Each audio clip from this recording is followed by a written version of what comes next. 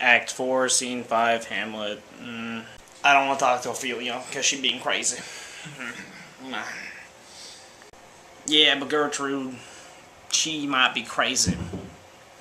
Being the gentleman I am aware of how she is sad from having a broken heart, and very sad for having her father die.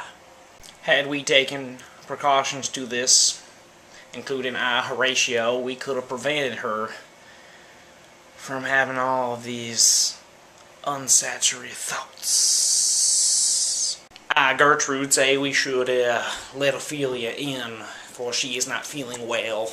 But I won't talk to her. She is insistent, and she's crazy. What does she want, gentlemen? She appears to miss her father. She twitches a lot, and does a lot of random seizure-like movements.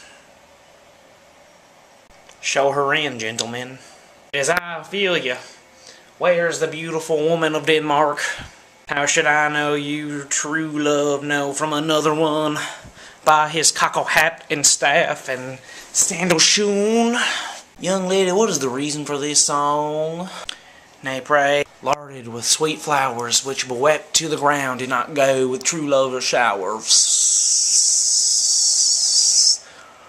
For where is the beautiful queen? What you be doing, Ophelia? How can you tell the difference between your true lover and some other? Your true one wears a pilgrim's hat and a pilgrim's sandals and stuff. By which do you mean, young lady? I'm sorry, were you speaking? Just listen to me. He is dead and gone, lady, he is dead and gone. At his head is a patch of grass, and at his feet there is a tombstone, no. No, Ophelia. I said just listen, boy. Covered with sweet flowers, which not fall to the ground in true love showers. How do you do? It is I, King Claudius. How do you do, pretty lady? How does it go? How does it hang? How's it going in your life right now? I don't know, but I'm gonna say something about God at your table. Conceit about this woman's father. For I do not know if she is fully aware of her own mind state. Hey, boo, I hear you talking about me.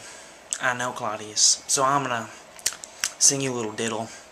Tomorrow's St. Valentine's Day, on the morning bedtime, and I made at your window to be your Valentine. Then up he rose, and on his clothes, and hooped the chamber door. Let in the maid that out a maid never departed more. Good night, Toronto. Hey Gertrude, I'm really sad for this girl because she's gone insane, and we should probably have someone keep an eye on her. So Horatio, I'm gonna make you do that. Hey boss, I am messenger, just to let you know Laertes is very mad about all the stabby and Polonius, man. You should really consider what's happening. I am Laertes, and I am very mad, and I shall smite you. Bruh, Hamlet killed your father, not me. I'm gonna need you to make a truce with me. I am sick of life. This is the last will and testament of Ophelia.